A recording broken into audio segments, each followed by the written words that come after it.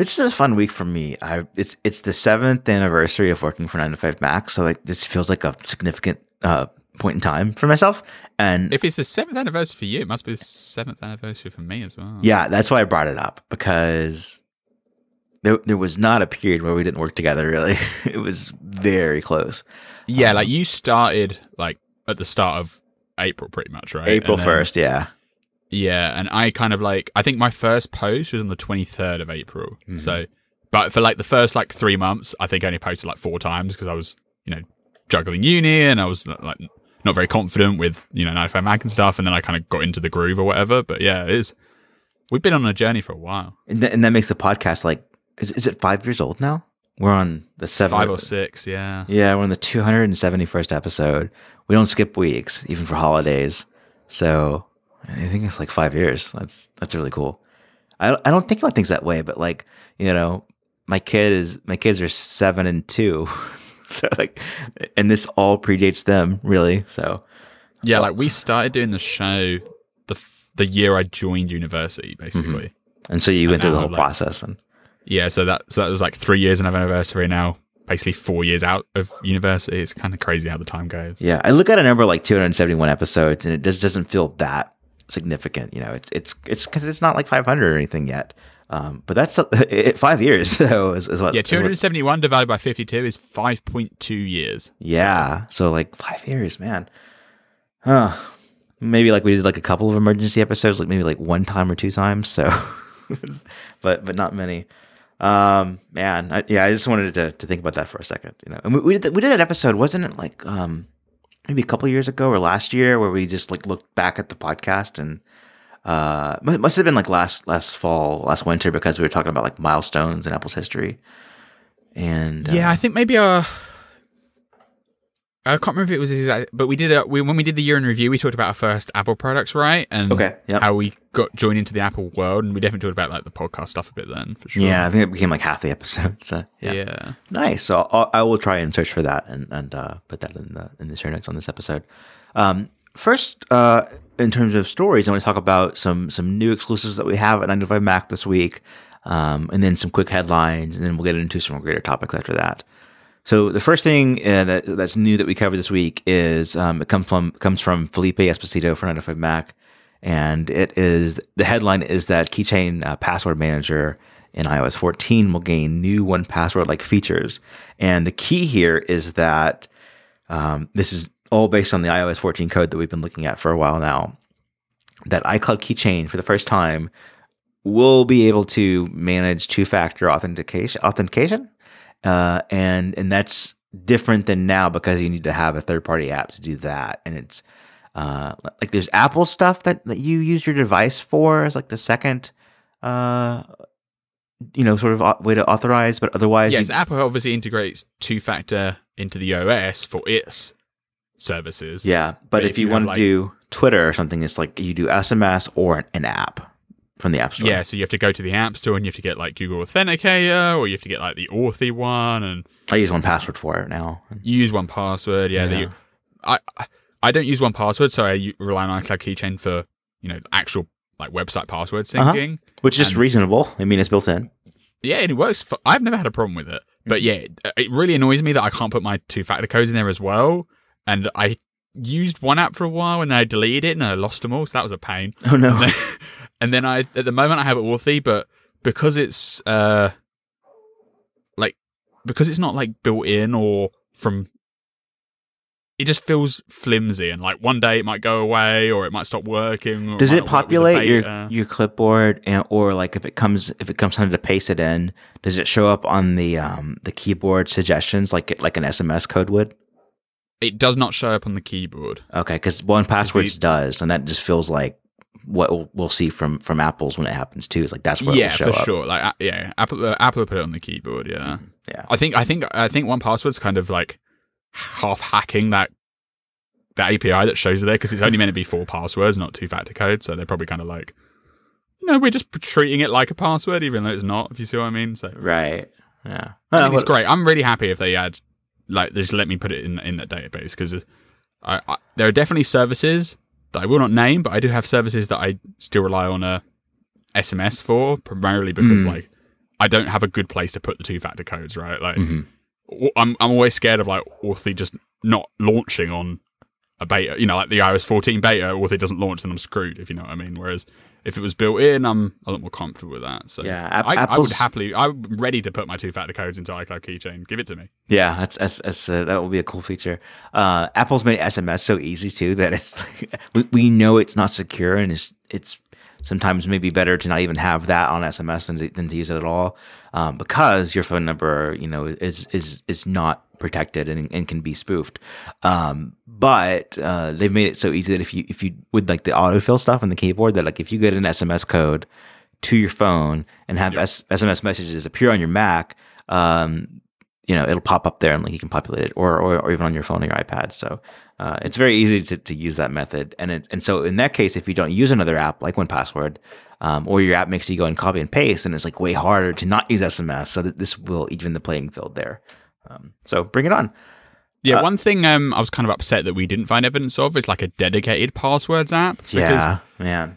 Like the iCloud Keychain is a functional service, but the UI, when you're not getting the keyboard autofill, is like a third level down into settings, and it's very unpretty. And like, I can get on with it, but it's my family. I also just tell my family to use iCloud Keychain because they're not going to use, what is 1Password to them? Like exactly, they're not going to do it.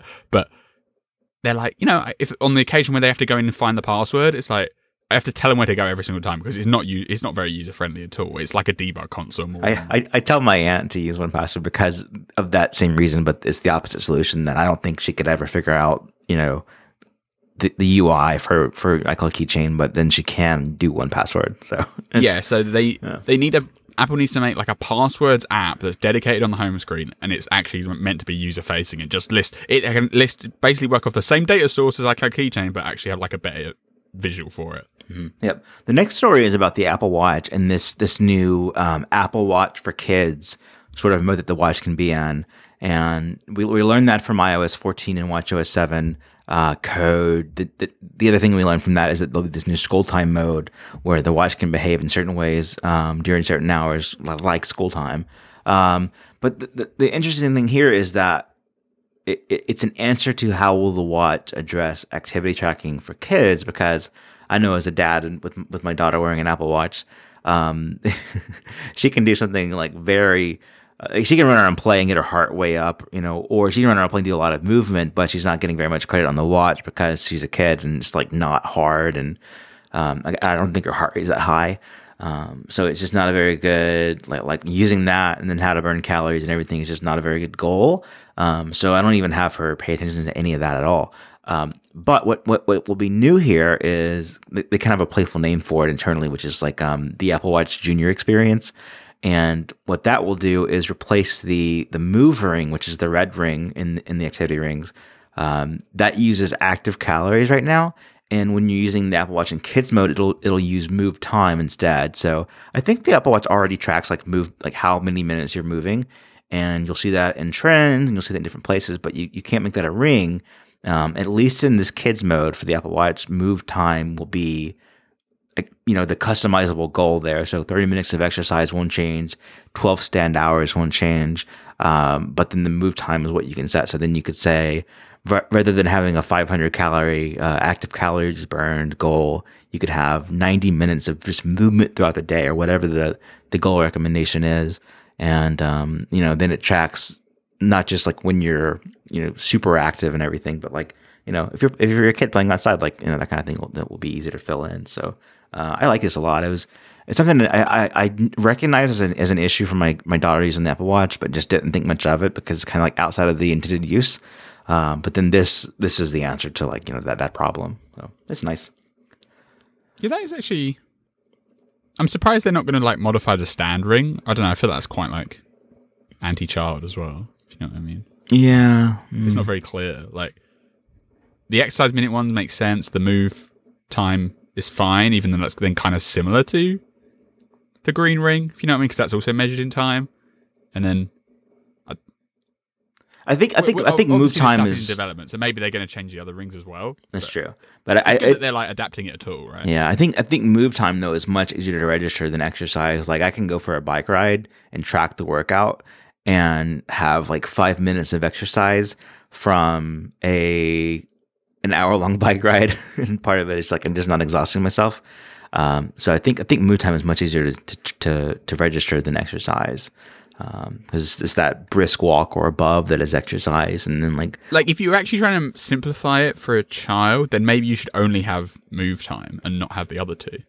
I think stand is often confused, but it's either it's stand up and move around for a minute of every hour. Yeah.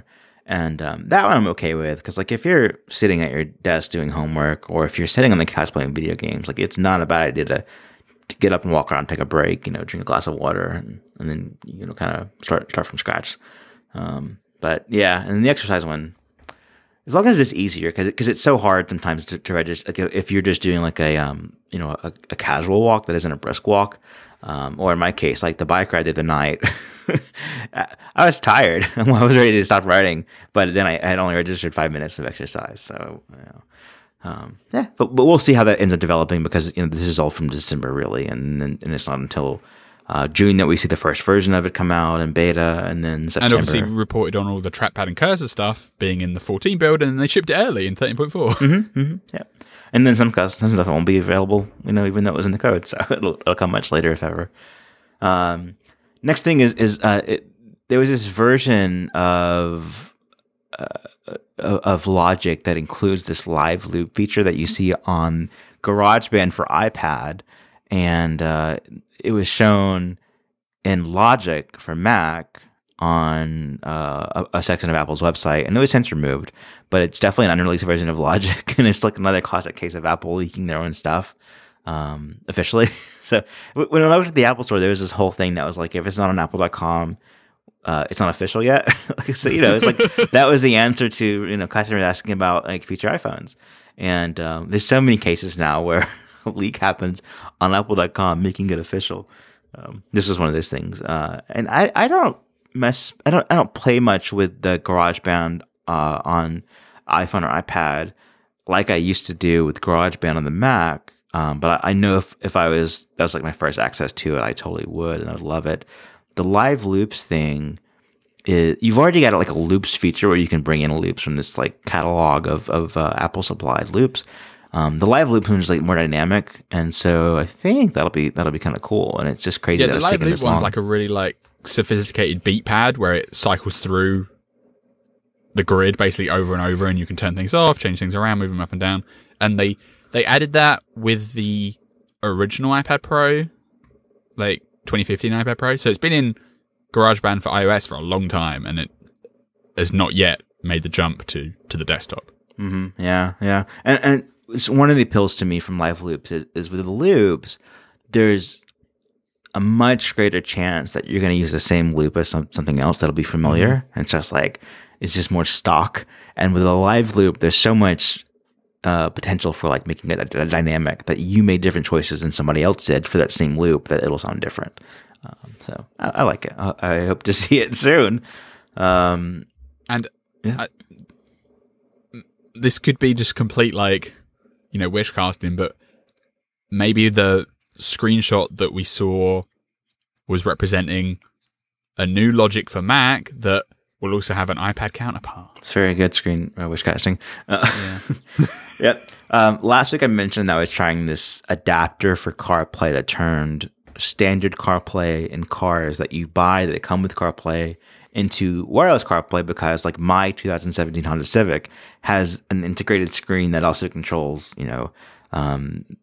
everything else in the car, basically, definitely the climate in the car. And so I didn't want to change the screen. It would look very weird to have a different screen in the car, and I'd lose like some controls. So I tried this adapter with very limited, low expectations, and it turns out that it actually worked.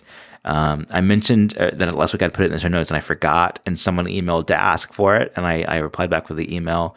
My mistake. This week I'll have a link of the actual review of like what it looks like and how it works. So it surprised me. This is something that I didn't know like how much interest there was in this, but I cover CarPlay, and this was like a big impact for me in terms of using CarPlay, because suddenly my car has wireless CarPlay, and it really is great. Like wired CarPlay is fine for like longer trips, where you're going to be plugged in. But getting the music from your phone, your contacts, navigation, or even for like traffic around town, it's really cool to have without having to plug in your phone. And so this does that. And the first night, like I tried putting it together, and it worked all right, and I didn't need to drive. And then next time I got in the car, like it really surprised me. It's like I didn't even think about it. Like I wasn't expecting it, and then just CarPlay was there. And I even did a thing in the review of like a video of how long it took to initiate, from cranking the car up to having CarPlay be ready to go. And it's like, it's a 38-second video, and some of that is just like just seeing CarPlay already be active. So it was like 32 seconds tops, which is not that bad compared to like, getting in the car, going off, and like thinking, oh, now I didn't plug in the phone. It's just it's not terrible at all. Something you mentioned to me was like there's obviously the risk of a future update to iOS like breaking this. Yeah. Yeah. Luckily, the adapter gets firmware updates, so there's incentive for them to keep supporting this in future versions of iOS if possible. Yeah, that's definitely a nice safety net. So that they're, because obviously they're selling the same hardware over and over and over again on Amazon, and they're just updating the software every time that iOS changes. Yeah. And so if there is a way for them to do it when the next iOS update comes out, they can do it. But there's always obviously the lingering risk that, Apple closes whatever loophole they're using for good, and then they can't do it anymore. Yeah, there's a really weird thing on the UI of this thing, which is like when I guess is when you're pairing, and when I tried to do a thing where I went for a drive without my phone, and you still saw CarPlay as like an option on the car's UI. And I tapped it, and then it like launched the like looking for device or like pick your devices if you've got multiple screen. And so I thought just maybe I could pair my watch to this thing, and it would actually work for the first time, where I can stream from my Apple Watch to the car stereo. I've tried other adapters, and they haven't worked for me yet. So maybe this would be it, and it wouldn't connect. The watch couldn't find it. But the UI is hilarious because it just looks like an iPhone. Like it's iOS. It shows like your signal, and it shows like if you had two SIMs with perfect signal. So there's like the bars, and there's like the dots under the bars. That's wild. And some yeah. So it's. Do you remember about 6 months ago now when Quo released the report about there being a portless iPhone in 2021? Yeah. And one of the mitigations that we came up with was, what if Apple sells a wireless dongle that adds the port back? And this is basically that, because it's streaming CarPlay wirelessly from the port to the car. Yeah, I mean, I think the adapter requires the car to have CarPlay to work. So the car firmware needs to be there. Yeah, for sure, because obviously the adapter's pretending like it's plugged in directly. So it's sending the CarPlay signal, which the car can read. Uh-huh. If the CarPlay signal was sent to a car that doesn't understand CarPlay, it just wouldn't know what to do with it. Right. Yeah. So and for that reason, like you just wouldn't ever expect to see even Apple make an adapter that gives you CarPlay in any car with a screen. But yeah, I mean, man, if they want to bring wireless CarPlay to all these cars that already have regular CarPlay, a version of this from Apple that will always be maintained would be worth it. Shoot, man. And Apple loves selling a good dongle. Yeah, they do. And $100 versus like the price of a new head unit and the installation and the labor involved in that is a deal. It's great. And in my car, I was just never going to change. I was never going to risk messing up my existing setup for this, for wireless. But steering wheel controls work, playback works, like all it's great. So this week you can actually go and like read the review of that and see all the pictures and everything, and a little video too. Next up, I want to talk about some app updates, starting with Spotify, which has a new version of their app on the Apple Watch. For WatchOS 6, you can now use Siri to control your Spotify library. A lot of people wanted this. A lot more people are upset that they did this and not offline music for Spotify on the Apple Watch. I don't know. I don't use Spotify, so I use Apple Music, and I have everything you could want. But if you use Spotify for some reason that personal reason, then this is halfway there, you're one closer to having a decent experience on the Apple Watch. You just can't sync your music over to it and play it offline or stream it, right? Yes. No. Well, it's basically your remote control. Now you can use voice control for that. Yeah, I meant no as in yes. Yeah. And then last, Spotify has the capability, but they don't want to do it. They cried about wanting to be able to do it, and now they can do it. They haven't done it. Yeah. Their EU, propaganda campaign of like it's not fair. It's just not aging well. Last app I want to mention is Facebook Messenger for Mac. This was announced over a year ago and then released in some countries a month ago. As of Thursday of this week, it's available. Appears to be globally, at least it's in the US and a bunch of other places now. So if Messenger on the Mac is your thing, then there you go. One thing about it and a bunch of other messaging apps that I have to use is messages, like you close the app, it's closed, and you can still get messages from it, and you can choose to open it or not. Like no one else can do that, right? So that's the same case here. And there seems to be a bug in it, like where if you leave it open but not like having a window shown, it will open when you open another window for some reason, which is concerning. And then the behind the scenes part of this is that it's an Electron app, not a Mars or Catalyst app. So it's not the iPad version. It's its whole version on its own. So just to correct you slightly, I'm pretty sure a third party app could still send you notifications when the app's closed. So an app like I use deliveries to track packages, and there's an optional, maybe even like a separate installation where you say like keep running Deliveries Express in the background. Yeah, so it's like you have to consent to it. So maybe that's what they and then at that point, I think with the deliveries thing, that's all because it's happening on your Mac, right? Yeah. It doesn't have the server sending the notifications. But an app like Facebook Messenger could register for push notifications on the Mac and then do the same thing that it would do on iOS, because obviously the iOS app isn't running all the time. It just receives notifications and shows them. It could do the same thing on the Mac, because then the Facebook servers are sending the notifications to your machine. So if they wanted to, they could do that.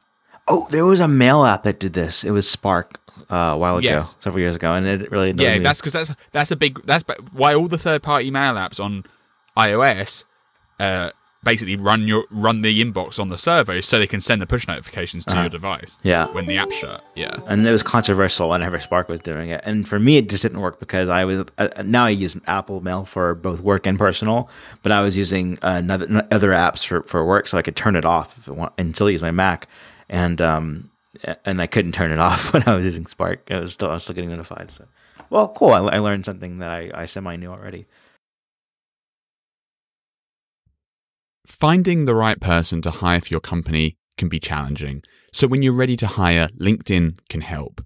LinkedIn Jobs matches your role with qualified candidates so you can find the right person quickly. Get up and running from the LinkedIn Jobs dashboard. Simply start with your company name, job title, and location. LinkedIn is an active community of professionals with 675 million members worldwide, and the LinkedIn Jobs platform screens candidates with the hard and soft skills that you're looking for so you can hire the right person fast. Education and grades are important, but LinkedIn also considers qualities like collaboration, work ethic, and adaptability. LinkedIn Jobs finds people that are not only qualified, but fit in with your company's culture. LinkedIn does the legwork to find the most qualified candidates so you can focus on hiring the person who will transform your business. It looks beyond work skills and connects you with candidates who match your business perfectly. LinkedIn Jobs make sure your job post gets in front of the people that you want to hire.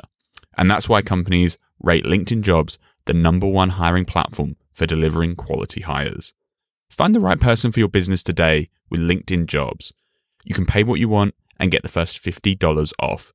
Just visit linkedin.com/happy hour. Again, that's linkedin.com/happy hour to get $50 off your first job post. Terms and conditions apply. Thanks to LinkedIn Jobs for sponsoring the show. Apple has a new website and a new app for screening yourself based on your experience to decide if you were exposed to coronavirus and might have COVID-19 and need to seek help. So it's a very simple app. It's a very simple website, and you just walk through and answer a few questions on a survey. Some of the questions seem a little bit outdated, but this is made in partnership with the Center for Disease Control, with the White House, and with FEMA.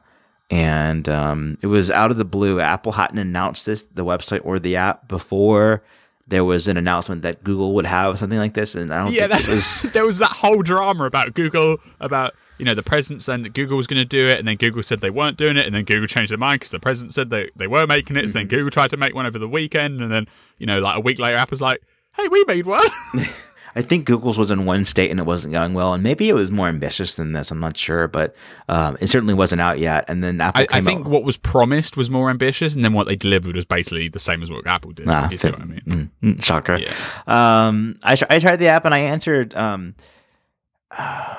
I don't think I answered like honestly, just to see like what will it do if it wants you to find follow up with this, but I don't know, it gives you. I mean, realistically, like the government advice around the world and this survey is simple enough, right? That you can know what it's going to tell you to do by the question, Correct. The way you answer each question, right? Like, yeah. If you have these symptoms, you're going to get told to go to the hospital. If you have these other symptoms, or you don't have the core symptoms, you're going to get told to stay at home and self-isolate. That's it's like a flow chart, and yeah, exactly. And there's like 2 X's. That's basically it. Correct. Are you dying right now? Like, if you've got a serious problem, you need to call 911 immediately, or the local emergency number. Mm-hmm. If you've got these symptoms, then you should probably go and get checked out. If you're struggling to breathe.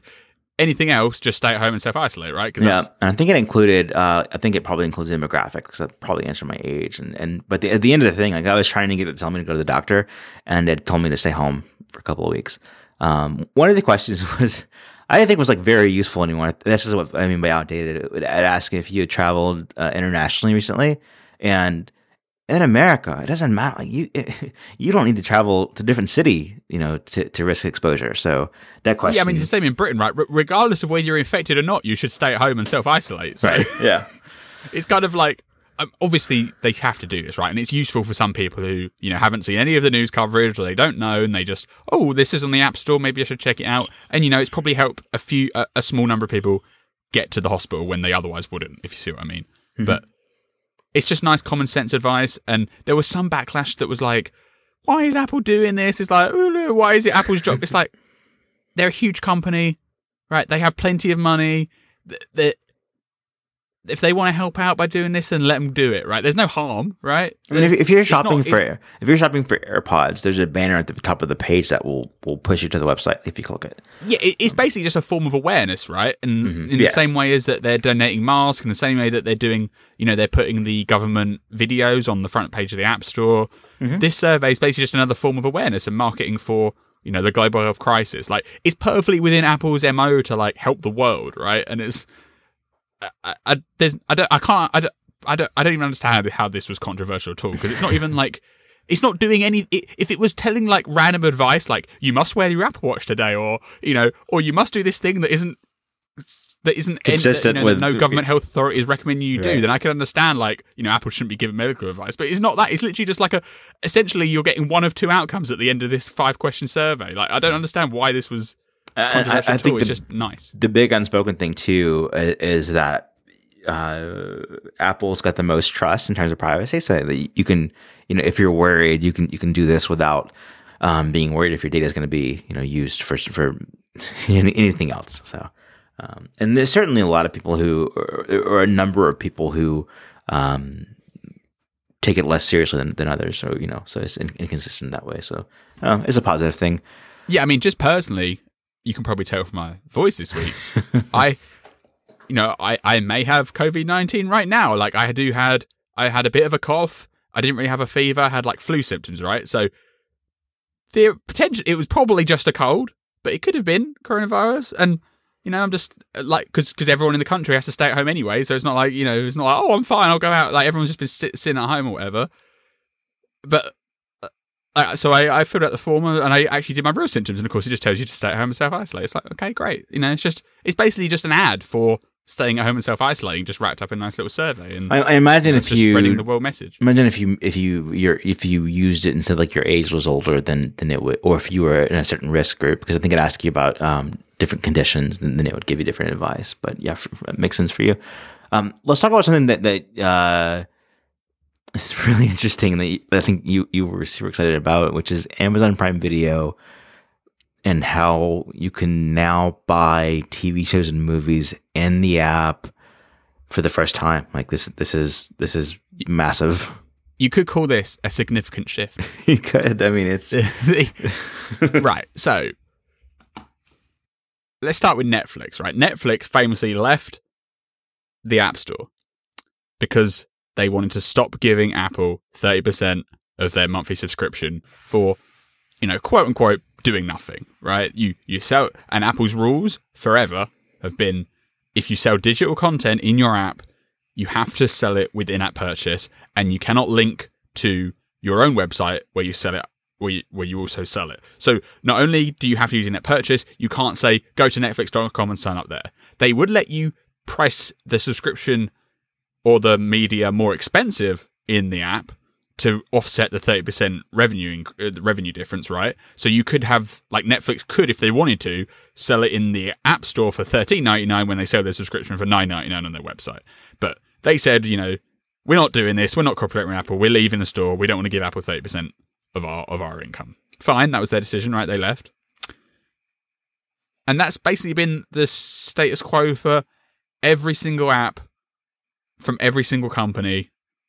Full stop, right? Spotify is complaining about this now to the European Commission because obviously they're mad that they have to pay 30% of their subscriptions to Apple when Apple Music obviously doesn't have to pay 30% to themselves. But it's not like Spotify was being singled out as you have to pay 30% and no one else does.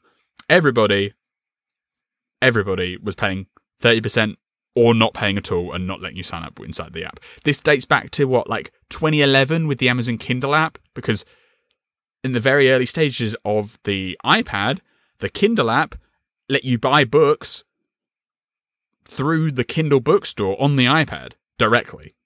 And then Apple was like, wait, we want to get some of that money because you're buying it in the app. So then they put out these rules that outlawed it. And this is going back to 2010, 2011. So this is a decade now of these rules being instated. And ever since then, the Kindle app has just been a reader app, a library app, where you can see your books that you've purchased elsewhere from Amazon, but you can't actually buy them directly inside the Kindle. Mm-hmm. And there's no exceptions to that, right? Like, universal law.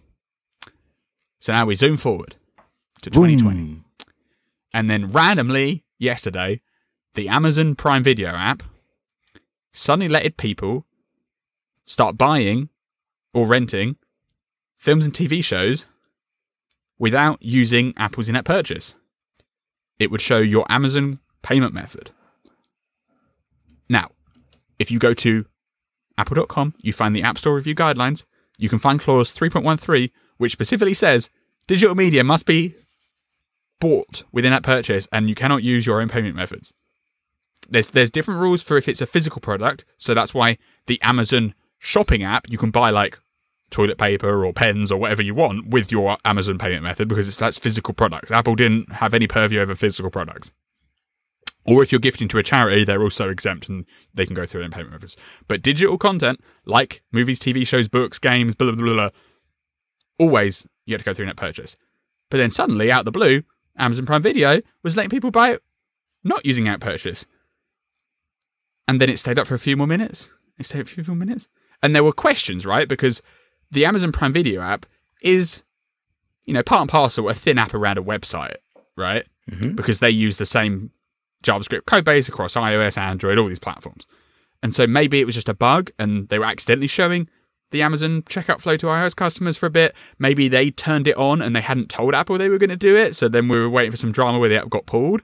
Maybe it was going to be some sort of special deal between Apple and Amazon. It really wasn't clear, right? It was. The only thing that was clear was that it was not normal. It was like if Tim Cook walked in a Microsoft store and just sat down and started working. It was different, and we had no idea why. The core premise of all of these antitrust complaints against the App Store is that Apple forces people to use Apple in-app purchase, and that means that you're either giving Apple 30% of non-consumable products or 15% of subscription products after a year, right? Like all of this stuff, whether you're talking about Netflix, Spotify, all of these complaints, Tile, right? There are other complaints that you can yield against the App Store as well, but the primary one, when you get down to brass tacks, it's money. It's 30% of every purchase, right? So this is crazy. It is like literally unprecedented. We haven't seen this happen anywhere else. And so we were like flying around trying to work out what happened. And then we worked out that you could actually buy stuff with in-app purchase still. And the crux was, if you have an Amazon payment method set up on your Amazon account, it shows the Amazon checkout flow. So you're buying through Amazon. If you don't have any Amazon payment methods, it shows the Apple in-app purchase sheet and you're buying through the App Store. Okay, so it's a bit more sane, right? It's not just entirely Amazon purchasing. Uh-huh. But still, that behavior would still be outlawed by the App Store on any normal day.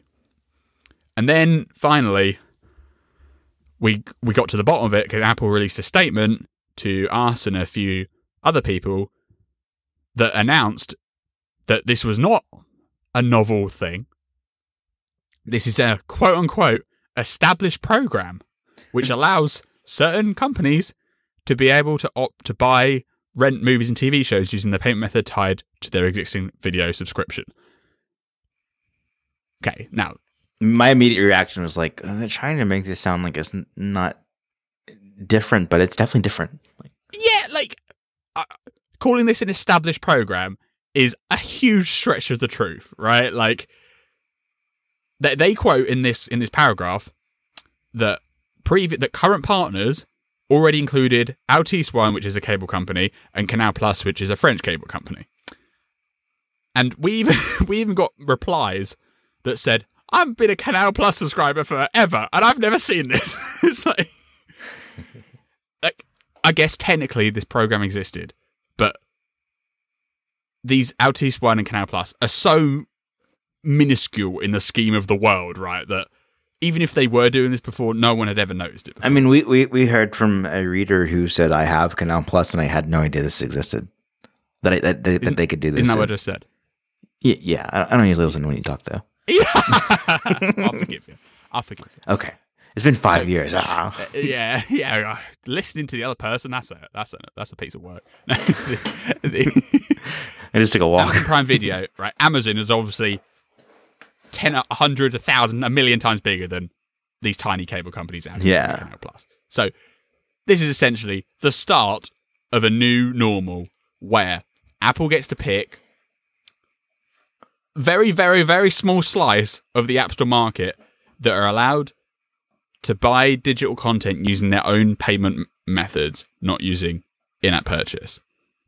So, yes, they call it an established program. It's basically a new initiative.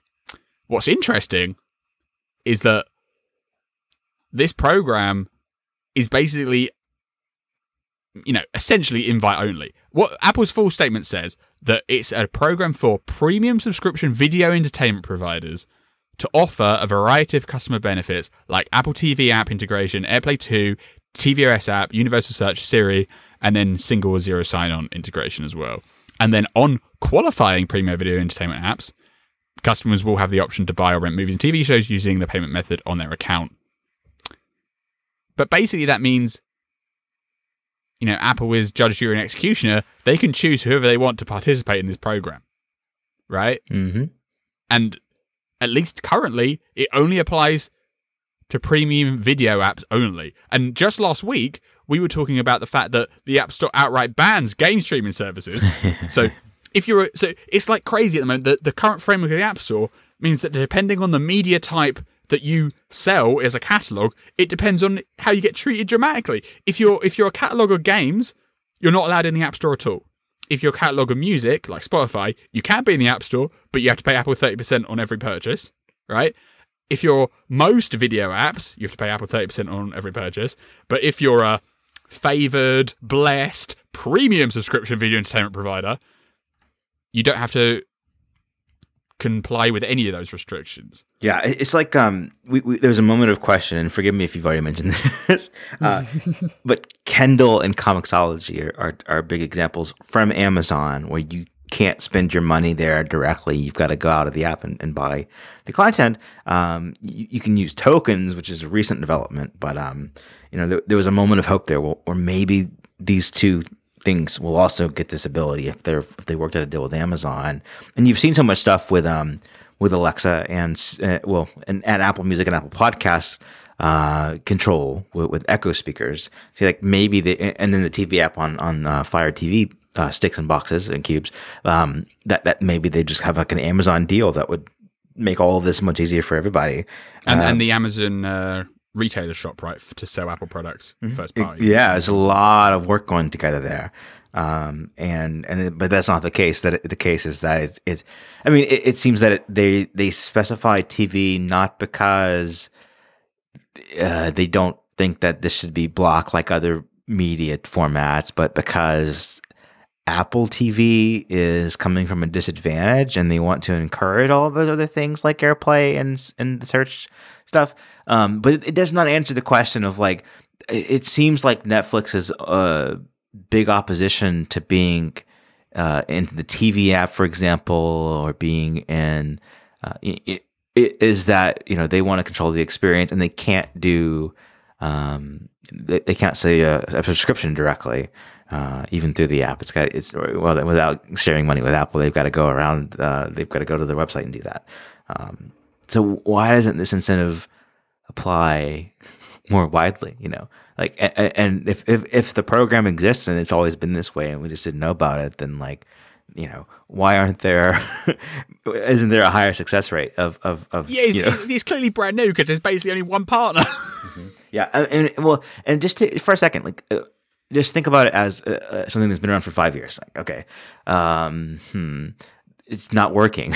They've only gotten 3 partners ever, so there's got to be a better way if that's their end goal. So then a solution would be to give kind of piecemeal it out. We'll let Netflix, because they are major, sell, but then require them to just be in one thing. Say you don't have to be in the TV app, but we want other things. And they don't have AirPlay anymore. They're going backwards in that sense. Not have all of these things required. So it's a weird one. Like Kindle, there's no logical reason why the App Store should be more favorable to video content than ebooks or music or anything else, right? There's no sense to it. The truth is, Apple wants to expand its reach into video content and TV, and so they've basically just said, that even App Store where everyone complies by the same rules, well, we're going to carve out this nice exception where video apps that we pick on our schedule can have much better financial terms, right? Because one way to read this statement is that to be able to offer an alternative payment method, you must integrate with the TV app, support AirPlay 2, make a tvOS app, integrate with Siri, etc., etc. But I think this statement is a abridged version of the truth, because I think you could come to, I think a cable company could come to Apple and say, look, we're willing to integrate the TV app, we're willing to support AirPlay 2, we'll give you an Apple TV app, we'll support a universal search, we'll do everything you've just put on this little list. Can we use our own payment method? And Apple would go, no. What? Or they would go, look at Hulu. Isn't Hulu all those things? Yes. And you can't buy Hulu directly. Yeah, and if they could, they'd be snapping their arm off, right? Because it'd be pure win for Hulu. They'd be making more money for doing basically nothing, right? And they don't sell content piece by piece, but they sell it as a subscription. And so is that where there's? But then the cable the other two examples, they're not like Amazon Prime Video, where it's basically iTunes movies and TV shows. So Altice One and Canal Plus have deals with Apple to sell the Apple TV 4K as a cable box. Even more of a special scenario. Exactly, right? This isn't like some open program where it's like, if you do these 5 things, we'll let you do this. It's, you know what, if we're feeling nice and we want to make a deal with these select partners, we'll let you, make some more money, and then maybe you can also integrate with the TV app. I don't think it works integrate with the TV app, then you can be in this program. It's more like, we'll invite you to the program, and then if you want to, you can be part of the TV app, right? It's completely flipped on its head, and obviously Apple PR has done this nice statement where it sounds like the other way around. So then you go, oh, look, Netflix is evil. In reality, Apple's basically judge, jury, and executioner, and they're having no loss in this scenario, because this is how it's going to work, right? So by default, every app has to give Apple 30%, right? Then just imagine random video app A. Random video app A becomes really popular, so popular that they don't need to sell directly to customers through their app on the App Store. They're so popular that they know people will sign up through the website. So at that point, they remove all purchasing through the app and they're only selling online, right? And so now Apple is making 0% from this person. So at that point, Apple can go, look, we're now making zero money from this person. If we entice them into this arrangement and get this deal, we were making some money from in-app purchases rather than zero.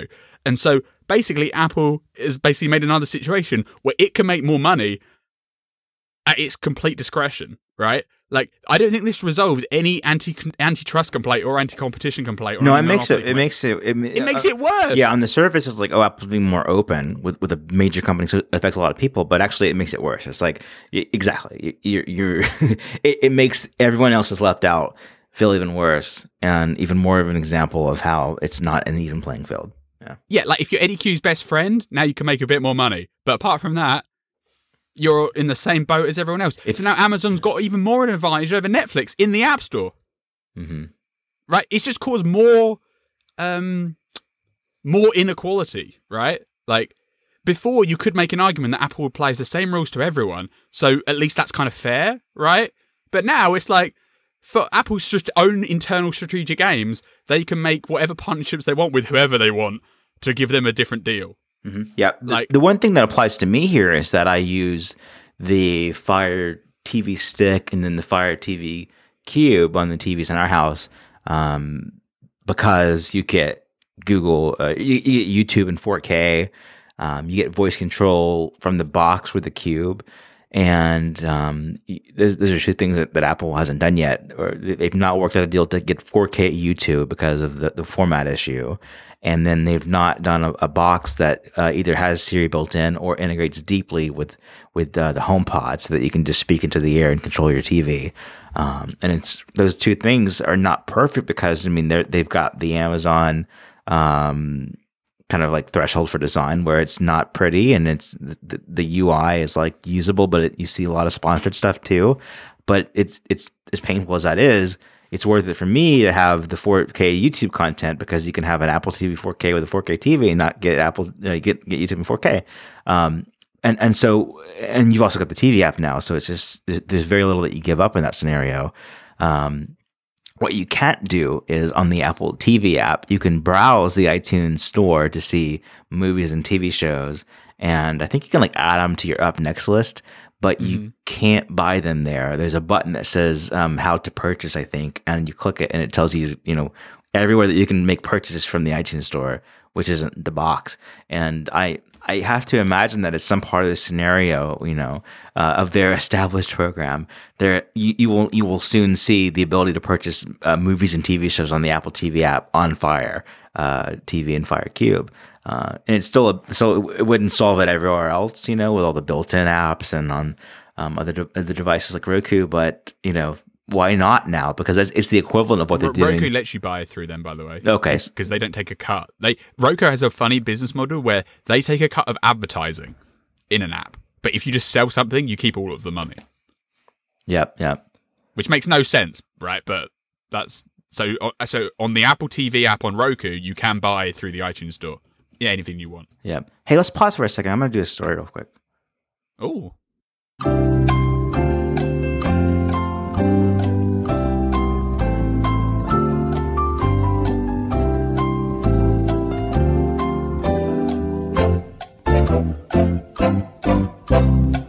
When people saw this news come out, I think a lot of them saw it as like a relaxing and Apple doing like a favor to the world or at least to, the companies that are video apps. I really don't see it like that. Like, I think this is just a way that Apple has optimized its processes to make more money from service revenue, because they've got a new avenue now to extract at least some money from big apps that were previously giving them nothing at all. So I don't think this helps them with the anti-competitive argument, and I don't think it makes it fairer for everyone, and it definitely doesn't seem like this program is something that's going to be rolled out widely to a lot of developers. It's going to remain like, a gentleman's members club type arrangement where Apple only picks places where it's, it really makes sense strategic to them. And it's fine. Apple's a business. It does great as an indie developer that now it really feels like there are many stilted tiers of the store.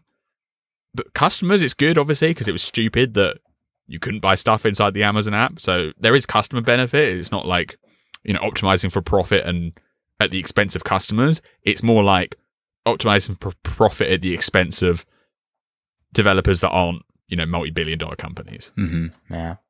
So how long until Netflix does this? Well, it's this new established, it's a long established program. Yeah, this long established program that started this week. You have to think they're now renegotiating, right? Mm. You have to think so. And I would expect that Apple is also newly establishing established programs for other media types as well. Mm-hmm. That'd like be good. Music, right? Because if they can get Spotify to agree to something like this, then a lot of the monopoly pressure disappears. Like Spotify is by far the one that's been shouting the loudest and complaining the most.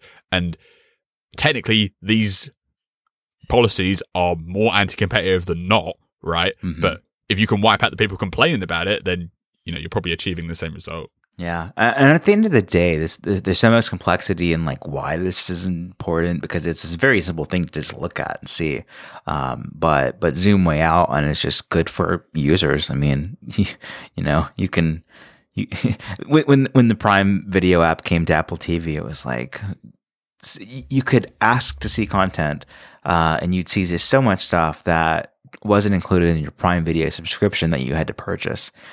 So it could seek it out, but it was mixed in.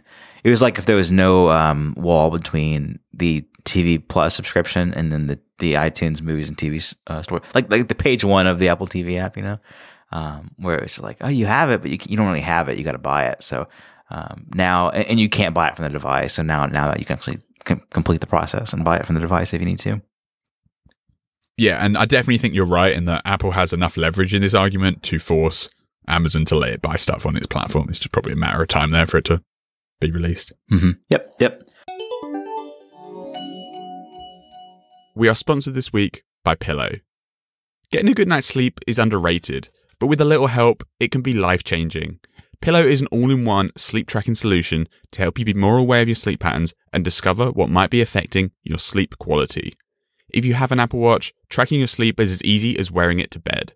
Pillow will track and analyze your sleep automatically. One of Pillow's most loved features is the ability to get a detailed heart rate diagram of every sleep session.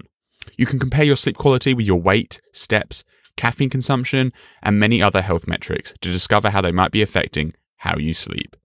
You can enable recording, and Pillow will save the sounds that you make during sleep. That means you can find out about sleep talking, sleep apnea, snoring, other random, unexpected noises that might be keeping you up and affecting a good night's sleep. And a lot of users have tried this out and been surprised by the results. Now, Pillow is very privacy-minded.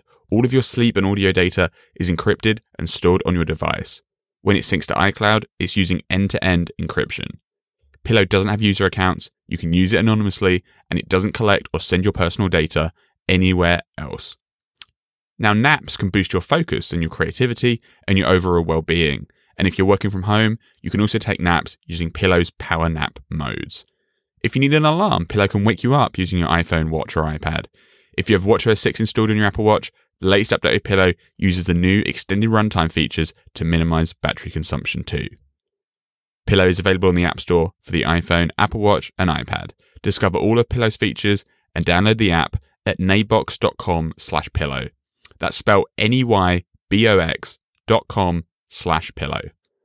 Sleep well and stay safe. Our thanks to Pillow for their support of 9to5Mac Happy Hour. Let's talk about a couple of things here. Well, I guess the question you made, do you want to talk about the news story that we just ran in the middle of the podcast? If you can bring that up. Okay, I'll bring it up. And so what that story is that 9to5Mac has received new reliable information on the so-called iPhone 9, and this is the iPhone 8 replacement, hence 9 as the reference there, except that it's sort of taking the role of the iPhone SE did in 2016, where you've got an old case design with vastly improved internals to make it as modern as the new lineup. And so what we can confirm is that, Apple's ready to release this thing. So it's either already out by now, or we can expect to see it early next week, not like mid-month, but early next week. And also that there are 3 colors. This part corroborates reporting from Ming-Chi Kuo last October that there'd be a dark version, so black, like you see with the 10R you're used to, and the iPhone 11 right now. With the iPhone 11 right now, and then white, and so not quite space gray and silver, but they've got like just actually like black glass and white glass with the tinted aluminum bands. And then red, so product red from the start. And so we saw the iPhone 8 in product red mid-cycle, right? And so this is what we now know will be called the iPhone SE. Again, it's just the 2020 version instead of the 2016 version, and it will come in red from day one as well. And something interesting is that Ming-Chi Kuo had reported in October that there would be 2 storage options starting from $399. 64 gigabytes and then 120 gigabytes. And what we've learned is that we totally expect to see a 256 gigabyte option as well. We can't confirm the pricing, but if we look at what Kuo believed, say 400, you can imagine just adding $100 to that as you go. And 256 gigabytes is that'll last for a while. It's pretty good.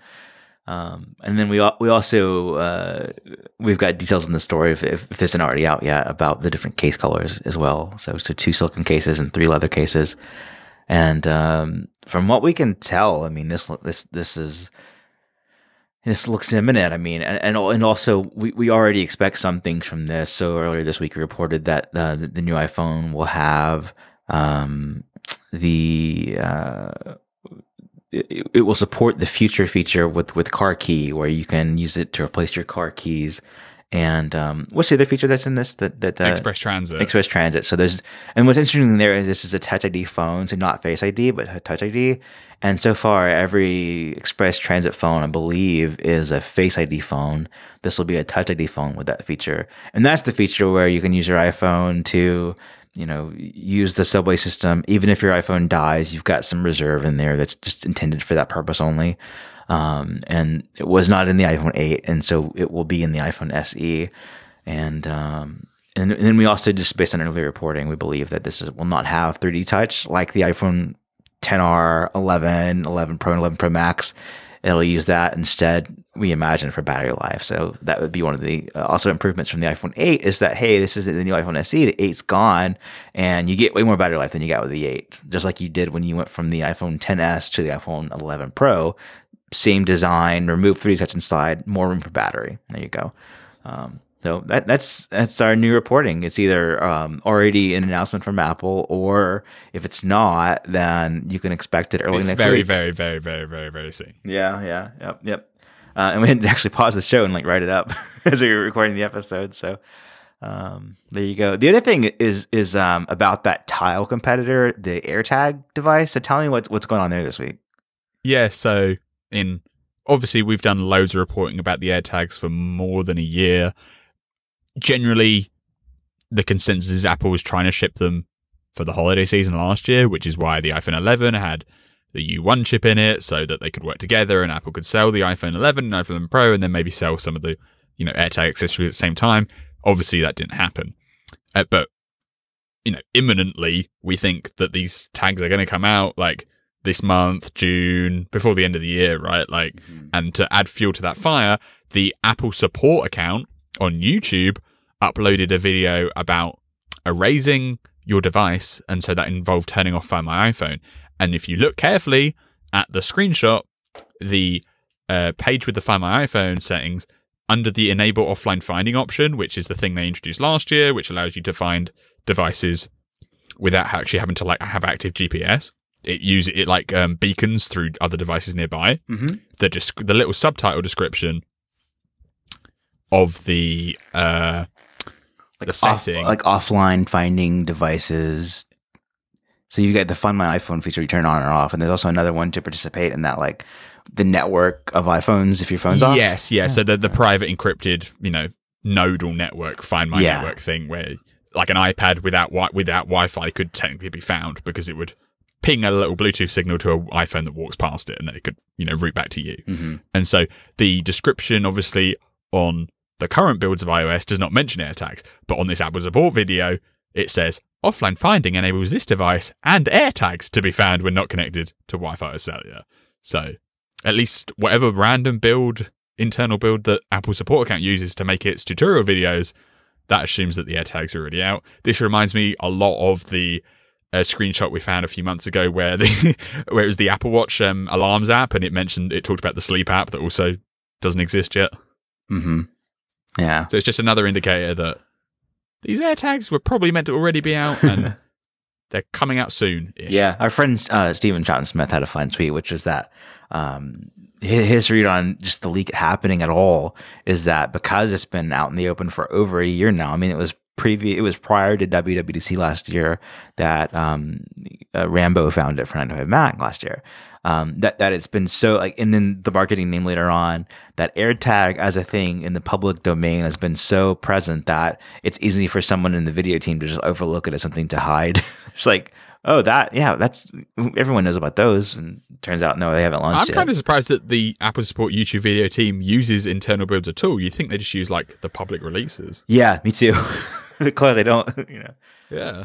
Maybe they're specialized for some purpose too, that they're not the public versions. They might have like some of the notifications are automatically disabled, the carrier names are blanked out, that kind of thing. Some content populated, but different behaviors. Just so it's ready for video, right? So there's no like random iCloud account information anywhere and stuff. Yeah. But it is funny to have that happen to a publicly facing version of iOS, because you have to plan for those to be out in public too. So it's a very interesting accident to happen in public. Yeah, and about 5 minutes after it was all posted everywhere, Apple removed the video from public consumption. Yeah, it was marked as private, which makes it like, you think it was like scheduled maybe, or they just planned to put it out there when this new iPhone is out there too, or not. I guess it wouldn't be tied to the iPhone unless they release these with the iPhone as like a together thing. But that'd be cool. That would be cool. I'm down to buy like one AirTag. The price is like such a make or break thing for this, because we've talked at length about what they will do and what the appeal is, and there's some interesting stuff there. But we were talking before the podcast. How many would you buy for $50? How many would you buy for $80? And the answer quickly becomes $80, one for work, and that's it. Like, just because we can talk about it and write stories about it, but you're not gonna. You could come to a point where the thing that you put it on is not worth the thing that you're using to track. You can't track something that costs you $50 to replace with an $80 tag. Yeah, then you need a tag to look after your tag. Yeah, you need to get a tile, like a cheap tile for your pricey AirTag. So make sure I don't lose my $99 AirTag. I've got a $20 tile attached to it. Exactly. But if they're cheap, then I can imagine, or if they're relatively affordable, then I can imagine some good applications. One thing I was looking at, we had someone email us during the show too, that just as the concept is useful for pets, that you put one on the pet's collar. I'm sure that's something we've talked about before. And I was actually looking at something like that because my dog Apollo is now, he's been an inside dog for this whole year, but we finally finished the fencing in the backyard. And so now he gets to stay outside all day long and then come in at night. And he loves it. And I'm a little bit paranoid that he's going to like dig out and get away. Whereas in the house, I was not worried. And so I was looking at, trackers. I won't buy a towel right now until we know what Apple's thing is. But then there's this other category of GPS enabled collars with LTE. So importantly, if you can't get a GPS, ping, there's LTE. And if you want to communicate that to something that's not near you, you've got LTE to communicate it to you. So that's more sophisticated than what one of these tiles would do, I think, or AirTags would do. But you also, you pay more for it and you pay a fee for that service. But then for other things like just your keys, man, yeah. On one hand, we're seeing Apple make something that you put on your keys to track. if they get lost. On the other hand, we're seeing them like replace car keys with your iPhone and Apple Watch with car key feature. Yeah, or maybe like you put it in your wallet so you don't lose, your money and stuff, or you put it in your luggage, you put it in your laptop bag. Like, that's why I kind of think it's specialized enough that Apple's probably going to go for a more premium product that you only buy like one or two of, and you put on your like, really expensive valuables. Whereas obviously Tile's only business is selling trackers, so they have really cheaper ones that they want you to buy like 10 of. Plus now they have the Tile subscription service and all that stuff. But as we talked about before, Apple's Tile is functionally more capable than the Tile tracker, and it includes like stuff like ultra wideband that the Tile trackers don't have at all at the moment. And so basically, my like benchmark for the AirTags prices, I looked at the most expensive Tile that they sell, and that sells for £30, which is about $35, right? And then I was like, put $15 on that. It comes to 50. That sounds like a round number. So I'm kind of like working on a benchmark of the AirTags going to be around $50 ish, and at $50, I'd buy one or two and use them. I'm not going to buy like 20, right? But there's, specific places where they might come in handy. And like, for instance, on your keys, right? Because the reality is, even if you do have a car key in the future, you're still going to have keys because you've got to get in your door, right? At the very least, you're going to have to get Well, I don't have a key for my door either. It's a HomeKit lock with a passcode on it. You know what I mean. You cannot put a key in the door.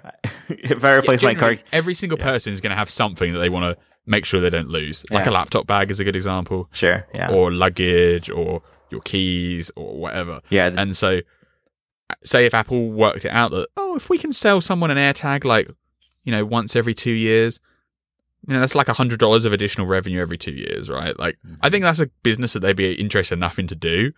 I really hope they don't have a subscription service as part of this, like what Tile does, because I don't think it'd be worth it at that point. Apple would never do a subscription service, man. Yeah, never.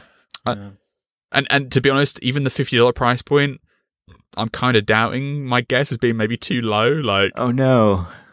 Steve Troughton-Smith made a good point that Apple sells, because we expect this thing to have a cell battery, right? The little circular battery. And Apple sells a product for that today for $25. And that's the completely inert old Apple TV remote that is just like a piece of aluminium with 4 buttons on it. Mm-hmm. And that sells for $25. So maybe $50 is too cheap. I don't know. Yeah, I'm looking at Tile's prices right now, and they have the mate, like the basic one for $25. And like you mentioned, the Pro is $35, or you can buy 2 for $60 and save $10, or buy 4 for $100 and save $40. They've also got this sticker, which is like a very slimmer version of their tracker, and that's the one that's like has like a premium price to it because it's so small, and that's $40. So you can imagine Apple's being sleek and maybe more like the sticker and form factor and being tiny. And then then say $40, add Apple's premium to that, and then you're double it, $80. Yeah, $80. It's terrible, but okay, we'll see there. Yeah, like I don't think you'd find people buy more than like one of them, but at $80, I think it could probably be a successful product, right? Yeah. The classic, slightly too expensive, probably, but useful, if you know what I mean. I mean, I don't know that Apple's known to be doing these combo packs, but then it's actually 2 for $40 from Tile. So they don't let you buy just one of those stickers. It's in 2 packs. Okay, so then maybe it could be 1 for $50. Yeah, and then if you buy 4, you get them for $60, and so that's $20 off. So, and maybe Apple could do these in packs like that, where like you can't just buy one. You have to buy a pack of 3. And they're $60, that would be compelling. No, Apple's pack of 3 would be $100. Yeah. Oh no. But, we'll see. This is one of the things that, like, the product in general, like, if you just described it, it's kind of mundane. Like, it's a tracker. Trackers exist. You don't necessarily have to have one. It solves a small inconvenience that you've managed to live with this whole time. Otherwise, it's mostly interesting because it's from Apple, and then how it interacts with the network of iPhones. But then the thing that really makes it so interesting is that it's been over a year that we've been talking about this thing, and it went from just far-fetched to any day now, in terms of how it's been so long and that it's still in development. For sure, yeah. I think it's cool. Like I know it is kind of like obviously mundane in the scheme of things, but the particular implementation that Apple's doing is quite cool with the UWB integration and everything. Like if they were literally just cloning a Tile and putting it out, but like who cares, right? But yeah. There is actually some special sauce there that would be interesting to see. We are sponsored this week by SaneBox, the easiest way to get your email under control and hit that magic inbox 0. If email is an overwhelming mess for you, like it is for so many, SaneBox is a tool that you need to use. SaneBox uses artificial intelligence to monitor your inbox, making sure you see the important emails and aren't distracted by the rest. As messages hit your inbox, SaneBox does the triage for you. Important emails stay in your inbox and everything else is put into your Sane Later folder for you to peruse at your convenience. It makes it super easy to separate the email that you need to immediately pay attention to and what stuff you can get to later. And even better, you don't need to use a special app or a weird plugin to use the SaneBox service. One of the best features of SaneBox is the black hole. Do you have an annoying sender who just keeps emailing you? Maybe it's a brand that refuses to stop messaging you no matter how many times you click unsubscribe. We'll just drag a message to the Sane black hole folder and you'll never have to hear from that sender again. Done. Let's say, alternatively, that you've got a sender that you just need to keep tabs on their reply, like you've sent a message to them and you want to know and you want to be reminded when they come back to you. The Sane Reminders feature will watch to see if they reply, and if they don't by a date that you specify, SaneBox alerts you so that you can follow up with them in a natural way. SaneBox works with every single email server or service that has ever been created. There's nothing to learn and nothing to install. See it for yourself by visiting sanebox.com/9to5Mac, where you can get a 2-week free trial and a $25 credit. That's spelled sanebox.com/9to5Mac. sanebox.com/9to5Mac. Our thanks to SaneBox for their support of Happy Hour. Also, this is a busy Apple week for stories because we talked for so long already, and now we're finally getting to Apple's acquisition of Dark Sky, which, wow, that was a surprise. That came out of left field. But it was on March 31st, and not quite April 1st, which is April Fool's Day and the anniversary of Apple as a company. I think 44 years now. But the eve of that, and totally serious. Dark Sky announced that they were bought by Apple. They are no longer supporting their Android app, which is fairly new, but people liked it. And it had millions of downloads. Yeah. And then I saw one report that says like half of their downloads were that. And I think that app was like free with ads, and then you can subscribe to remove them maybe. And then the iPhone one's always been $4 with no ads, no subscription. So of course the free one will have, a lot of downloads compared to the paid one, even though it's not as old. But then I think the bigger thing, Android app, whatever, but the bigger thing is that the API that a lot of iOS apps use as a data source, either the only data source or an option, is going away by the end of 2021. And, that's going to affect, I think, maybe more people than the Android app that does.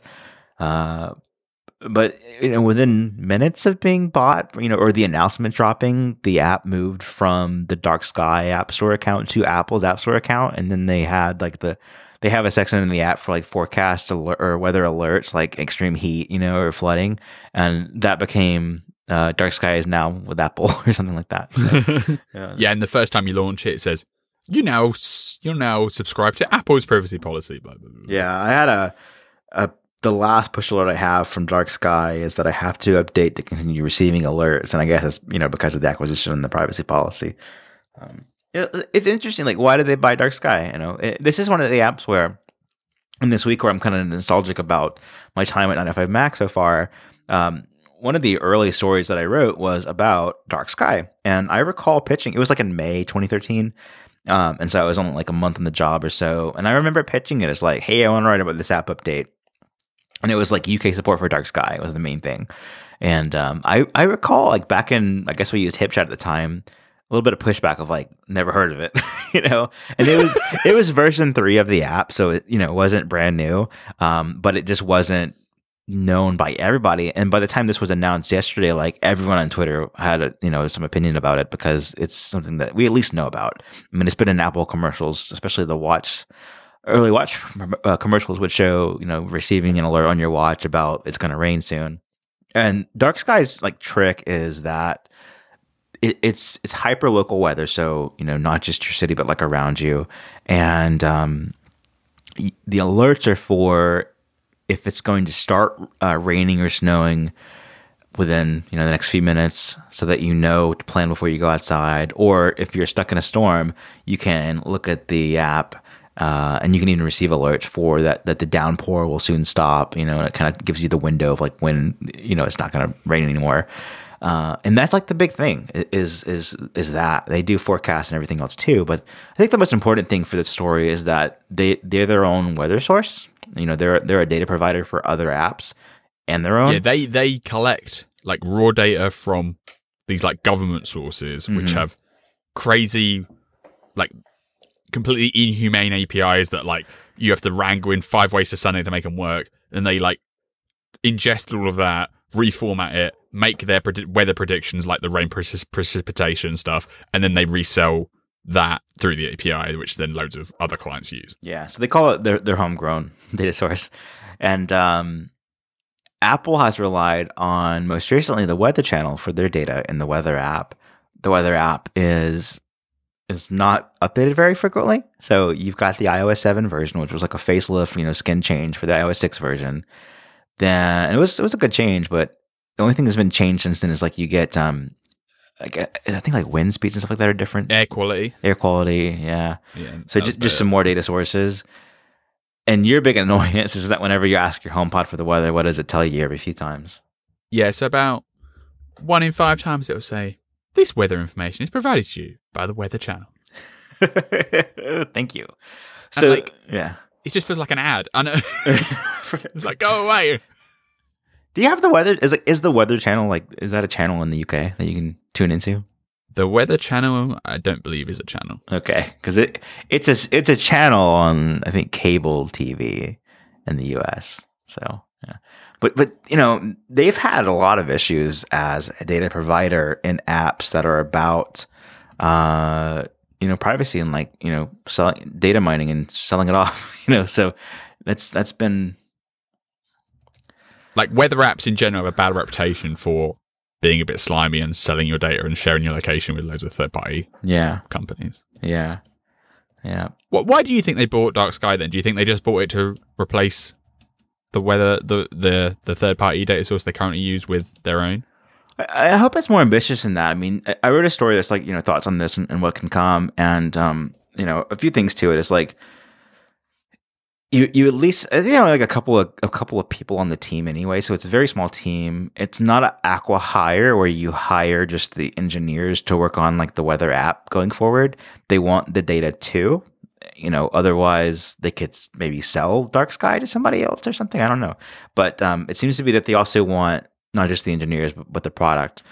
And that by continuing to sell Dark Sky for $4 on the App Store today, that kind of further tells you that. Then what can happen next? I think it's like a timeline. The easiest thing to do is to replace the Weather Channel and have your own. You can say provided by Dark Sky if you want to, or you can just not say where, and it's Apple's data provider. And that seems to be like, I don't know if it'd be a hard task, but I just imagine that it's changing out where you get your data and it populates the app. They do have a problem where Dark Sky is like focused on the US and the UK, and their data for the rest of the world is very patchy or not very reliable and not very good. Yeah, and you could see them continuing to use other sources around the world. Like, is the Weather Channel the best one for every region in the U.S. or not in the U.S. in the world, or does it vary by? I think region? they use a couple. Like China has a different one, for instance. Yeah, so I could see them saying, like they are totally okay with having services that are only available in the U.S., U.K., and Australia, for example. In this case, it's like the U.S. and the U.K., and I'm not sure if there's anywhere else. It's like you can use the service, but it's not as good. So it could be based on region. Then there's the thing of like, well, they don't. Dark Sky has an app everywhere. It's on the iPhone, Apple Watch, iPad, and then they have a website for the Mac, which will go away by the end of next year, I believe. It sounds like that gives them the next year and a half to recreate Apple's weather app for those platforms too. And instead of being a website, it'd be a Mac app, and it would most certainly be a Mac Catalyst app ported from the iPad. I don't think that what you'd see is like the weather app go away, and now Dark Sky, the app, is like the new weather app, and they just call it weather, because it's not it's too much of a compromise in terms of like, you know, what you get from it and the design and everything. Yeah, Dark Sky's current app is not. Like, it's very custom, it's very weird, right? And like, it didn't benefit from the iOS 7 transition either. Like, I think it was much clearer to read. It had the goals of iOS 7 where there's like clarity and no confusion about like what's content and what's information and everything, and what's just designed for the look of it. But it was harder to use after iOS 7. They went very over the top on like the blurs, if you know what I mean. Yeah, abstract concepts. Yeah. Like this. Yeah, I think what you'll see is, obviously, nothing's going to happen this year. Like, iOS 14 will have no changes. Well, right? Why can't iOS 14 have the behind the scenes data provider change? I think it's too late already. Like, we saw Shortcuts get acquired about this time in 2017, and then nothing happened until 2018, when literally they just started including the Shortcuts app. Basically, they just renamed Workflow to Shortcuts and start including it on the OS with basically no other changes, right? Like, it wasn't like they added a load of features in the first year. They basically just added the app. But you could have said that's hardly any work. Why they knew the year before? Well, I think that the time's run out. We talked about before, like how the betas of iOS 14 are getting frozen in like 3 weeks' time, right? 4 weeks' time. This acquisition clearly has just started now, and, you know, presumably is closing soonish because there isn't going to be any competitive concerns by regulators. But we are in the middle of like this crisis where no one can leave their houses, and so you're going to need these people to interface with the engineers that currently work on the weather app. There's going to be loads of infrastructure changes to actually change the data source. Like, Dark Sky is probably going to, if you just, you know, wholesale switch the API over, the millions and millions and millions of iOS users are probably going to overload the current Dark Sky servers. That needs a lot of preparation. I don't think it's something they can quickly do, like, in the space of a month. Yeah. Well, and then you have the problems of all the international issues, right? I fully expect them to transition to the Dark Sky data source, you know, rebranded under the Apple umbrella. I don't think it's going to happen in 14.0, and I doubt it would happen this year. Yeah, I think the cogs move too slowly to make it work. Like, they bought Beats in 2013. We didn't see that come to Apple Music till 2015. That's way harder though. That's much harder, I think. Yeah, that's hard. But Shortcuts, I think, is a good example where, like, what they did a year later, they, you know, intuitively they probably could have just done it in the first year, but they didn't. Right? Yeah. So I think it's too. I think it's too late. Simply, like, beta 1 of iOS 14 is close to done. Yeah, that's just the truth. Yeah, I don't see this. I think it's much easier than Shortcuts, because Shortcuts is like integration throughout the system. But the first year they had very little integration.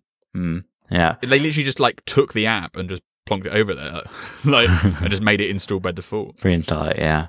Yeah. I mean, they could certainly do that here. I also had a thought that maybe there's you know, what's in 14 is what's in 14 now, and that you know, if you want to make it like more feature rich, then an acquisition is a way to do that in sports. And you can have like a 14.1 or 2 that shows us this by the end of the year or like, early next year. But you can also make the argument that, like, you know, if Apple wanted to redesign the app for iOS 14, they'd have bought Dark Sky last year. Right? Like, it feels way too late to like, oh, we're scrambling, let's just buy this app, and then somehow we're going to change the data sources over in like a month's time. Yeah. Like, we're already seeing how much their production schedules are messed up and their development things are all wonky at the moment just by completely external factors. Like, I think integration of acquisition is, you know, it's not a thing that you just do in like a day, right? Yeah, like, maybe. There's probably a lot of stuff there. Yeah. The other thing is, you know, so I ask some people that are developers like you, you know, what do you want from this acquisition? Like, what would it mean for you? And the main thing that I got was that there are a number of developers who could use a third-party weather provider, but they don't want to have any third-party APIs because of privacy reasons, and it's just more complicated. And that's kind of their policy as an app, is that it's privacy focused. And if they could say that Apple's the weather provider, then they would write features that they couldn't otherwise without having some third party, involved. And so, and I it's, I think it's certainly too soon to see that, but this idea of like a WeatherKit API from Apple in the future, with iOS 15, or, I can't rule out something big in like the 0.3 versions that come out the next year. I mean, look at cursor support. Wow. Yeah, okay. I mean, 0.3 is fine. Like, that's far enough away that I think they could actually start doing something, like changing the data sort of out. But 14.0, 14.1, no chance. Yep, that's my forecast. That's your forecast. I mean, I did have some.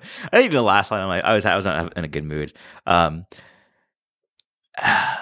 Perhaps a blue sky scenario like that could be in the forecast for a future version of Apple's developer tools.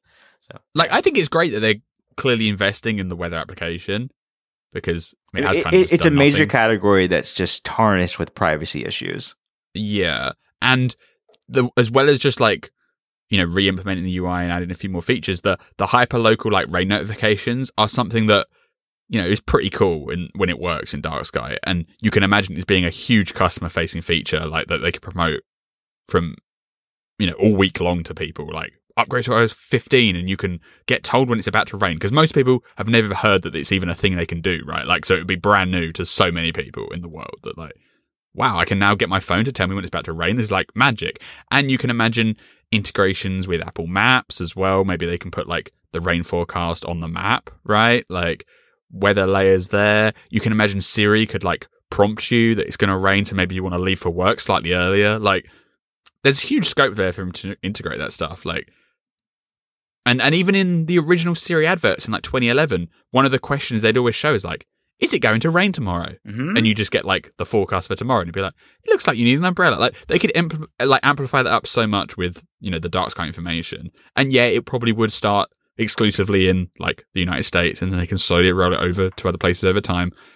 But that's exactly what they're doing with maps, right? They redid the map for the US last year, and now they're very slowly expanding it to other countries. I mean, Apple wants to own the stack, and I mentioned the maps thing in my story because, like, there are features that you couldn't do with Apple Maps without making, a tough negotiation with Google, turn return directions, eventually offline maps. You can't even do that with your other map partners. And so that will be coming when, we believe once Apple, has their full map complete, or, some future iOS version, I guess. But there's things that you could do with data that once you own it, that you can have more features just based on that alone. And we already see, and you could get rid of the dumb advertising in Siri and and when you scroll to the bottom of the widgets view on iOS, it says your weather information is provided by the Weather Channel. Like, surely Johnny Ive and the top designers at Apple must hate having that line there. Mm-hmm. Like, obviously Johnny Ive doesn't work there anymore, but you know what I mean. Like, he has to use the fastest software. You got like, it just, they're like a $1 trillion company, and they have to have like an advertisement for the Weather Channel on the second home screen of the billion devices sold. Like, it just feels bad. So even if all they did with this, and it doesn't seem like they spent a lot of money on Dark Sky, so they're probably going to make the money back on the acquisition just in the reduction of licensing fees that they have to pay to the Weather Channel currently, right? So it probably makes sense financially as well as everything else. But even if all they did was just get rid of that little like one sentence, it would be so worth it. Maybe that's why you've not been able to put widgets on the home screen yet, and they're waiting for you to get rid of that banner, and then it's game over. You can put widgets wherever you want them. Yeah, the next one to fall would be the Yahoo Finance thing for the stocks widget. That's another. Yeah, I'm interested in that because we discussed that a little bit. It's like, my guess was like, surely they could replace that with their own data, and that Yahoo is the middleman, because wasn't Yahoo a weather provider too? Or before it was literally the Weather Channel. I guess there was some business change behind the scenes. Yeah. But I guess what you were saying is that Yahoo, what they're doing with stock information is at least a big part of their business, and so they're a competent source there. Yeah, I do think there is like they're not just like a rebrand. They're actually like doing something, if you know what I mean. So yeah. And it's and like Apple couldn't buy like the Yahoo Finance division only. If you see it, they'd have to buy Yahoo, so that's unfeasible, right? So maybe there's an equivalent to Dark Sky in the world that's kind of does the same thing for stocks, and they can snap them up too. Yeah, I'm curious about the app Robinhood. Yeah, it's a really easy way to trade stocks on the iPhone, and it's quite popular with people who like apps like that, and it feels like it's made by Apple. I mean, it's like you could see there being a version of stocks, it's like Stocks Plus or something, and it's that. Wow, you actually trade that'd be elite. But I guess they did make a credit card. So. Yeah, I mean, there's go ahead.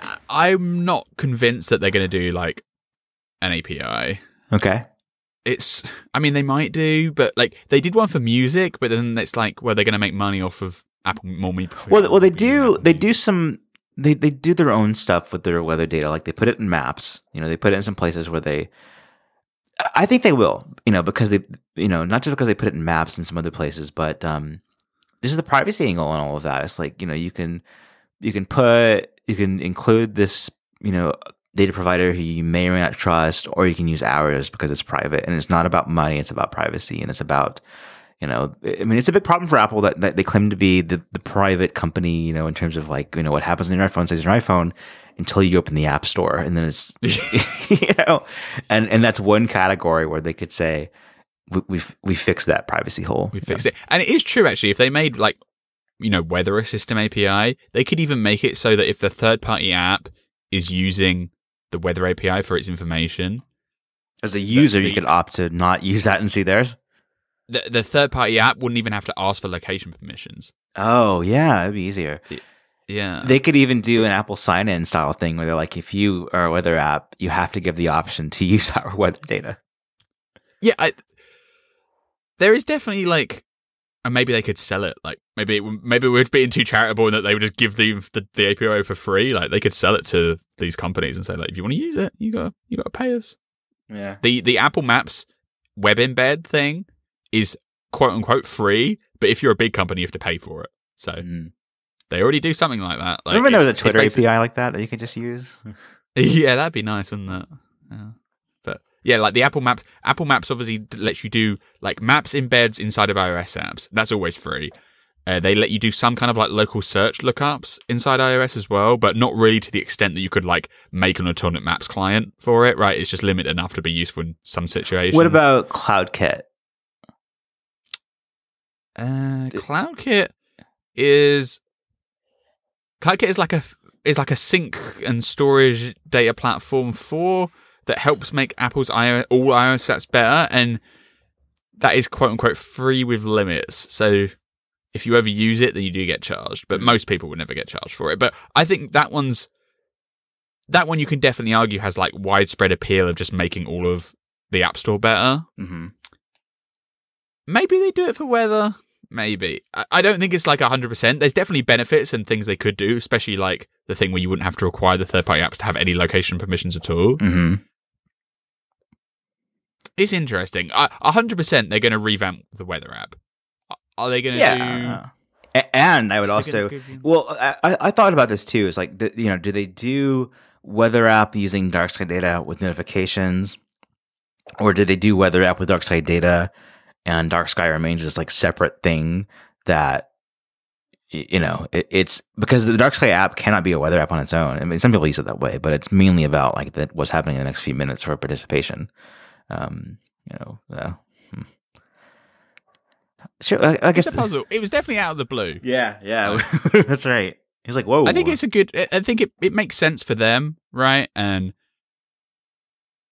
I think people got a bit like too annoyed that they were shutting the API and stuff. Like APIs are never guaranteed to always exist. If Dark Sky was shopping around for an acquisition, there was probably a good chance the API wasn't going to stay around forever anyway, because either Dark Sky was going to go out of business or someone else was going to buy the API. Well, and at least the API is being supported through the end of 2021, so it gives a decent amount of time for all these companies that depend on it to find alternate options. And if the demand for a nice weather API is so strong, some other company will fill the gap. And I've seen. I mean, people are even mad about just having a privacy-focused weather app for Android. One, if Google wanted to provide that, they could. The other thing is, I think apps exist. Like I saw someone recommend Appy Weather. So I don't use Android. I don't know about the apps, but that's one thing that I think is is in the discussions, at least, as like an alternative. So nice. Yep. So we'll see what happens with Dark Sky, based on your calendar, at least in 2021, and that totally gives us the the ending the API thing is like, yeah, I mean, it's generous for an API, it's goodwill, but also it gives Apple time to a year and a half's time to kind of have a solution in place for when that goes away. To have a new weather app ready for iOS 15. At least a new weather app ready for iOS 15, yeah. Yeah. So, because you wouldn't want to buy Dark Sky, take away something, and have nothing to deliver, even if it isn't an API yet, even if there's just no benefit because there's no new weather app or anything like that, that would be bad. So it is kind of funny they're still selling the app and they didn't just like make it free. Yeah, it's bizarre. Like $4. I don't know. I mean, I guess they sell apps, it's not new, but and I don't know if this is the actual reason, but like it kind of ties into what I said about the servers being overloaded. Like if they suddenly made it free, would they just like collapse the servers because they're not prepared to support that? But I mean, I guess they're bought now, right? I mean, they announced the acquisition that it's, or is it pending? I don't know the specifics of that. Well, that's another question that it's not 100% clear on, because when they bought Shazam, that was like announced earlier 2018, and then it didn't actually get completed till like late in 2018. Yeah, I mean, it went through investigations for privacy or for monopoly reasons, right? And so, but did it move to Apple's account yet? I don't recall. This moved to Apple's account at least. I think it did move when they finally closed at the end of last year. Yeah, so maybe this was just so small it's already closed too, because they adopted the privacy policy and everything. So. I don't know. Yeah, presumably it's a done deal. Yeah. Okay. Yep. We also have a story on Apple Watch Touch ID, and this comes from the verifier, which is anything but verified. Yeah, I mean, it's kind of funny because we've been talking about the verifier for a long time. Of like, okay, the first time we talked about it was like, we don't know yet because there's no track record. Now we have a track record where things they talk about might be super early in development and eventually come, but they're also so high level that they come sometime anyway. It doesn't feel like dependable information, right? Yeah, yeah. But what they said was this week was that Apple is working on a Touch ID system for the Apple Watch, and one option would be to put it in the crown, so you'd like put your finger on the crown, it'd be like a fingerprint sensor in the button, and then the other way would be to like actually do like the cooler thing where the fingerprint sensor is like integrated into the screen, and you just lay your finger on the screen, it would unlock. They're sensible ideas, and that Apple's probably working on down the road. Who knows if it's coming next year, as the verifier claims, right? What I found interesting is when I posted this story, there was a lot of backlash that was like, why is Apple bothering this? What's the point? Because you can already, you can type in the 4-digit PIN code, or when you unlock your iPhone, it unlocks your watch. What the roadmap that you can see very clearly being mapped out for the Apple Watch is independence, and it sure looks like we're getting to a point where the watch can be bought on its own and you won't need an iPhone at all, right? Or they're at least setting it up so that is an option that they can very quickly pivot to if they need to. Like, say if the smartphone market cratered, right? They could just immediately, here's an Apple Watch that basically works by itself. And so in that situation, typing in a PIN code is always mandatory and always required, right? At least once a day when it's on your skin. And being able to authenticate with fingerprint and biometrics is way more convenient. Is it super important is it so important? No, that's why they haven't done it already, right? Right. Clearly, it must be on the list of things that make the Apple Watch experience nicer. And even in the current world, where you can use your iPhone to unlock your watch, I find personally, I'm always typing in my PIN code at least once a day. And it's just annoying enough that they should fix it. So yeah, there are also new things. Like there's now the App Store on the watch, and you can make purchases and things. There's always been the whole double click the side button to authenticate. In a future where we haven't rolled out iPhones getting under the screen Touch ID, right? Like that's back in the rotation of rumors. Yeah, for sure. And so in a future where that's a thing, that's a muscle memory that you have. then having that same thing for the watch would be very cool. Even if it's just for separately this dream of the Apple Watch being standalone. Much sooner that for kids. That won't be the watch that the kids get, I imagine, but long term, it would be ideal is that that you get this in the watch. And so I agree like you. It's not something that they needed to do in the first 5 versions or 6 versions, but why not? And it's especially tied with the idea of the iPhone eventually getting this, under the screen as an option or as the method, then consistency there would be really cool. Yeah, for sure. It just seems like I was just surprised that so many people were like, "This is stupid." I was like, it's a nice little feature that will probably happen one day. If you don't want an iPhone, no. If you don't want an Apple Watch 8, don't buy it. If you bought one and you like it, bring it back. Jonathan Mann, iPhone 4 song. Lastly, there's iOS 13.4.5. No. Beta 1.5. Yeah, it's from the future. Because we're on iOS 14.4, right? Not even 13.4. Yeah, 13.4, not 0.4.1. And this is 0.4.5, skipping 1, 2, 3, and 4. And wasn't it the verifier who had a story that was like iOS 13 will only go up to 0.4, Yeah, 13.4.4, and then like the next day this happens, and there's history of this happening before where you have a beta version that's like future numbered, and the idea there is that there could be versions in between, or something else happened. And this is and they shipped this. iOS 11.2.2 came out. Yep, and then 2 weeks later, iOS 11.2.5 came out. That's right.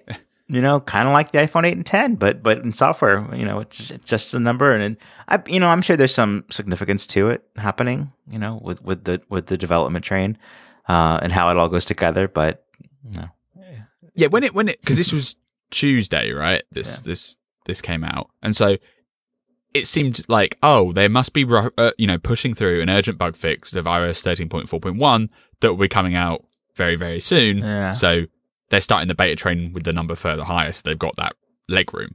But so to date, iOS 13.4.1 hasn't come out, so it's kind of in a weird like limbo situation.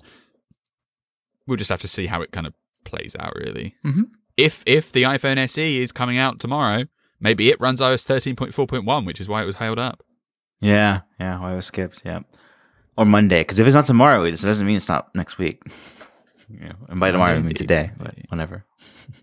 But we believe very strongly that by the next time we talk, next Thursday on the Happy Hour podcast, we can talk about the iPhone SE 2020. Yeah, and I'll talk about the new iPad too, because of course I have one, right? Of course. Yeah. So I think a 9to5Mac reader and Happy Hour listener, and certainly follower from Twitter.